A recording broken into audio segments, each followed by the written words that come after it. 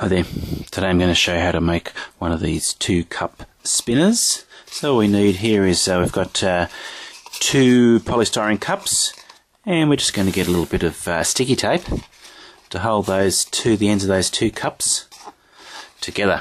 So put those flush together, the ends of the 2 polystyrene cups, and just with a little bit of sticky tape to start with, just tack it, and then we'll just finish it off with a little bit more tape. It's surprising how well a little bit of sticky tape holds those 2 polystyrene cups together.